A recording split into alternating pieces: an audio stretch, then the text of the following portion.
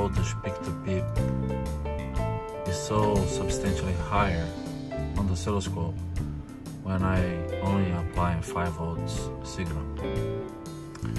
And ChatGPT explained that the resonance of the coil matters, the Q factor, which is that amplification factor, if the signal generator is matching the signal by the impedance or not. And then I ask, how can you measure that Q of the coil? And it gives us setup, give an explanation,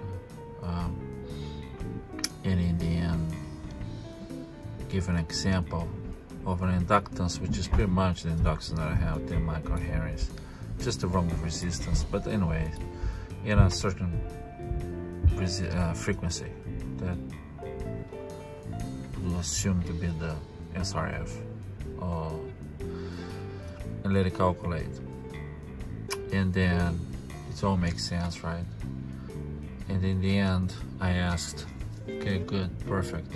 I can calculate the Q factor of a coil. How am I going to do that? But then comes the next question is, how far the signal from the source has to be from the receiver to consider to not having an effect in the input power. And I know the induction, I know the value. So it gives a very good explanation about mutual induction, coupling coefficient, and the distance. And then it goes on to explain what you would expect, at least minimal distance and coefficient. It assumes certain values that are necessary to calculate the optimal distance, and then it calculates the distance using the given inductor that it was, which happens to be my case actually. Then in the end they calculate the distance. We're talking about centimeters distance. In this case, so a coil of that inductance, 10 microhenry, it has to be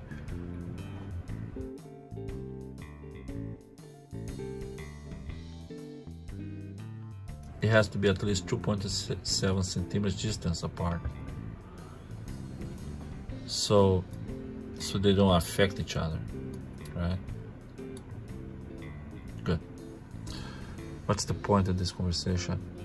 It's that the L3 coil that I show on the over-unity, the ring and steps, small steps, part 4,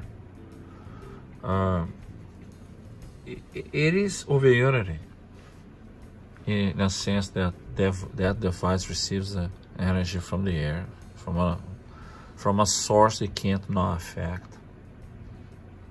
Think about it. The coil, set up that coil in a certain way that it is extracting energy from a source that cannot perceive that extraction.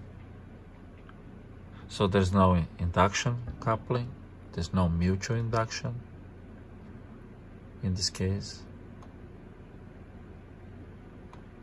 So the L3 coil that I'm showing over unity, it is over unity, although we know where the source is. The source is the mains of the house, but the mains of the house cannot perceive that I am using that energy. Huh, interesting concept. So why that matters, and here's the point of my video. Here's a source. The source gives you power, and there's a meter in the meter, of course, right? I think there's a meter, and this meter will measure in dollars how much I have to pay. Then it comes here, so I'm paying for this thing. Then that's it, right? That's it. Paid for it. I use to whatever I want, whatever devices I want. I can put in my TV. I can put into my microwave. Can use that, whatever load I want. And for every one of them, know that all of them has a return path. Return path.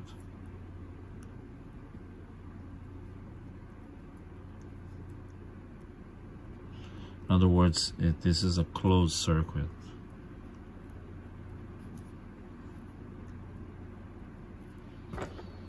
There will be never over unity here. Never over unity. So this is unity. Under unity. But then I have my L3 coil here. Apparatus. That somehow I just sense this energy come around. It sucks the energy from here, from here, from here, from here, from here. It just takes the energy from everywhere. And then I can run my load. I can run my batteries. I can run my LEDs. I can run my little motor. For now. For now, my load is very small. Then eventually I'm gonna run a light here, a light bulb. Eventually. Shining bright. And this guy here, there's no return path.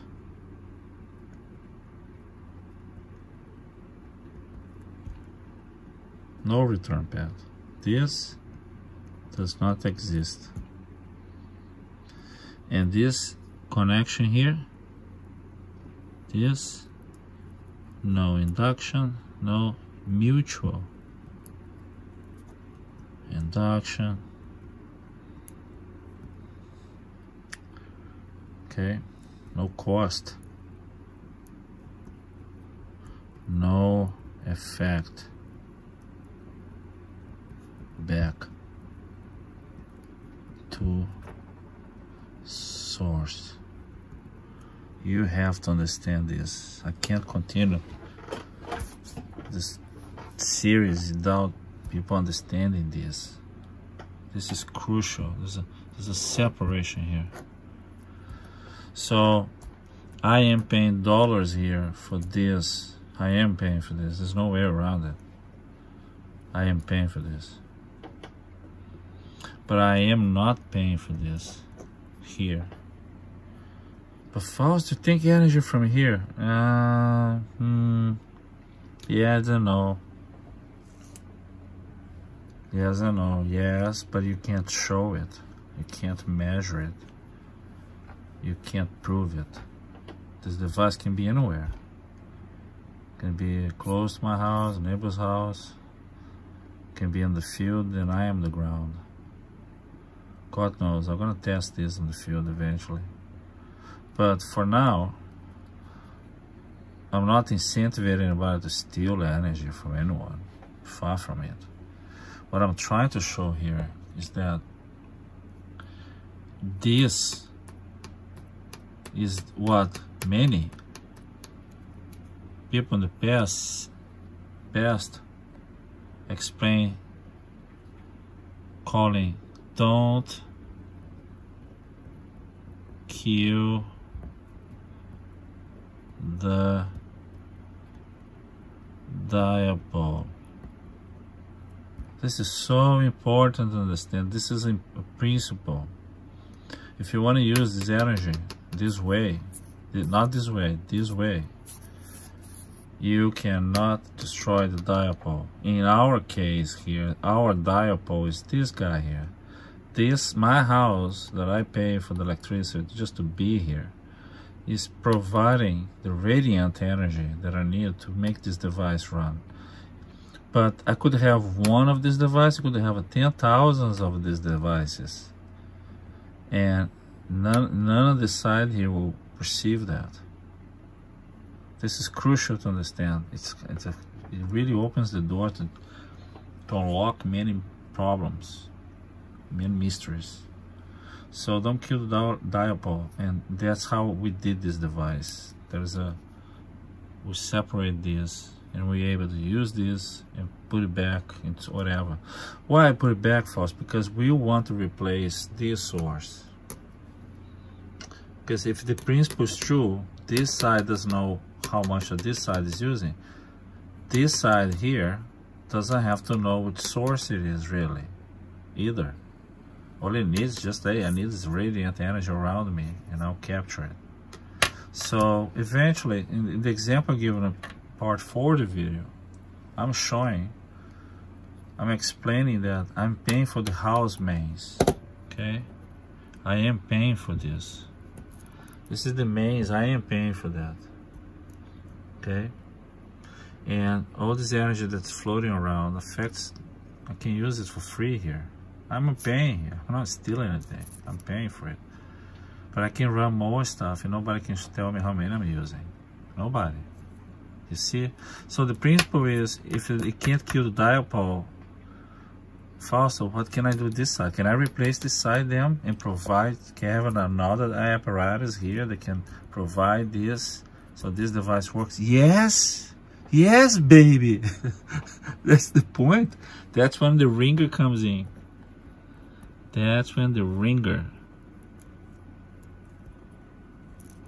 comes in. It's a very good device, very interesting. It provides so many features. It provides the high voltage,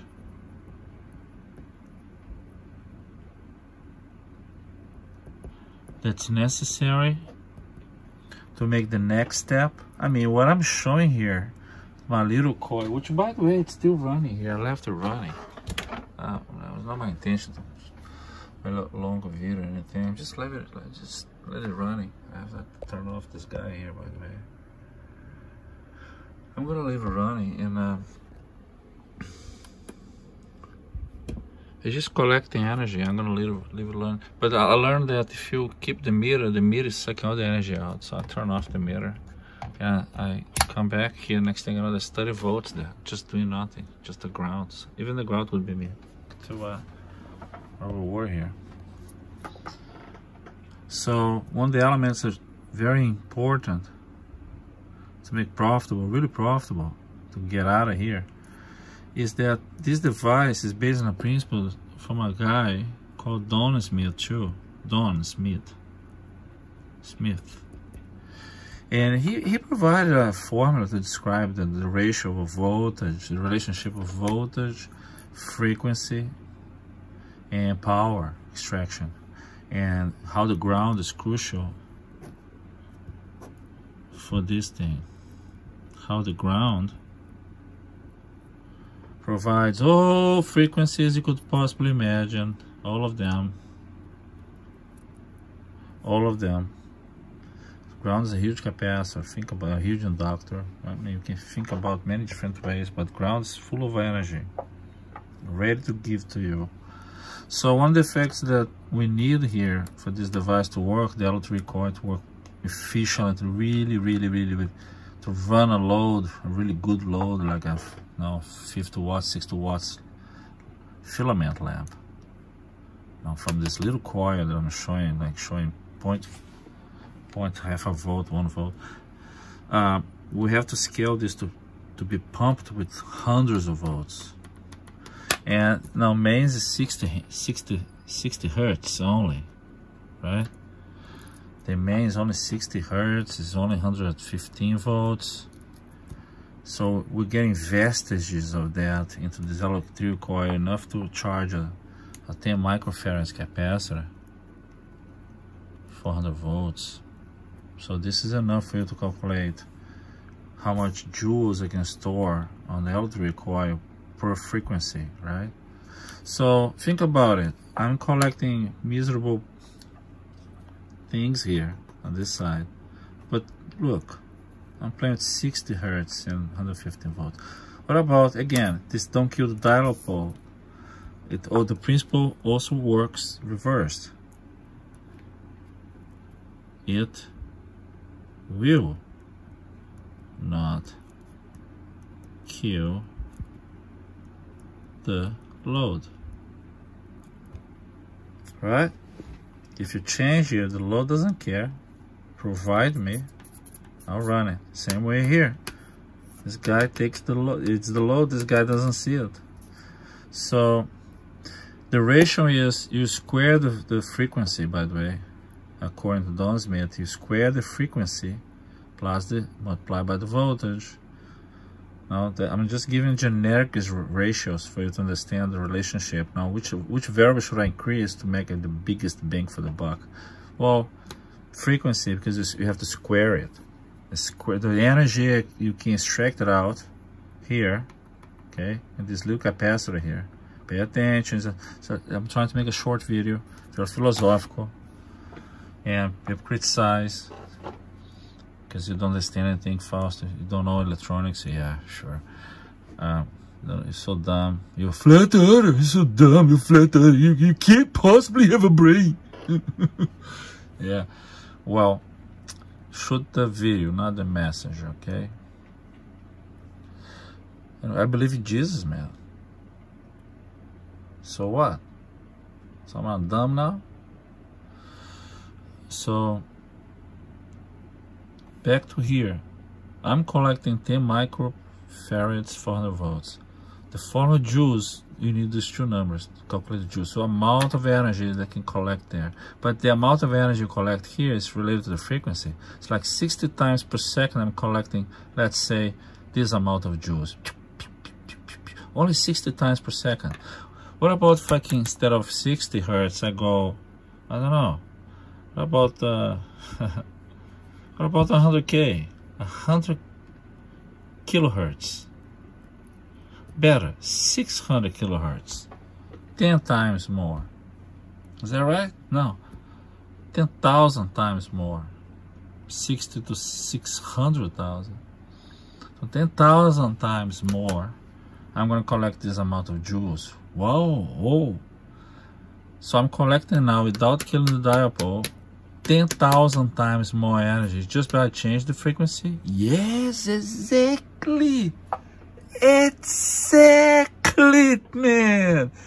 Unlock your mind. Take the blue pill. Which is the pill in the Matrix that you go inside the machine and you become like Neo and the rest? Exactly. Open your mind. This is the killer here. Look. This difference here manifests itself here on the other side. Okay. To this side. To the square. To the square. So I'm not going to collect just 0.5 volts here, man. I'll be collecting like 50, 100 volts per second, per millisecond. Alright? Yeah, I'm telling you. This thing pumps a lot of energy here. But you have to understand this principle. The first principle I'm showing that coil is this. I'm taking long steps to focus on one receiver coil. Just this. What is that line and how this is transferred and why this matters, why this doesn't affect the source, and how can you play with the source? Can you replace the source and improve this and play with this square advantage? Yes, you can. That's when the ringer comes in place.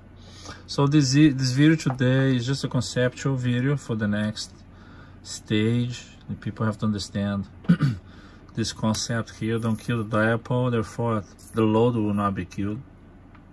It works both ways. I am paying for this energy. I'm paying for the ring. I'm paying for everything on this side here. I'm paying for it. Everything on this side here, I'm not paying for it. This is no pay. This is paying. This is not paying. Get it? Fausto, but if that's true, what about, can this be a stage for the, yeah, man, you can. Imagine, let's say, I pay here for a little source, okay, small amount of money. This goes and brings me to my, I'm calling L3. And this L3, now I'm gonna run another source. Now it's a source prime, but this time, there's no dollars. There's no dollars. Why? Because I already paid there. Now this guy here is gonna run another L3 coil, right? And this L3 coil is gonna run another source prime, right? Which I'm not paying dollars. at all. And ad infinitum. I pay a little, gain a lot. If you're smart enough, you might be able to close the loop eventually.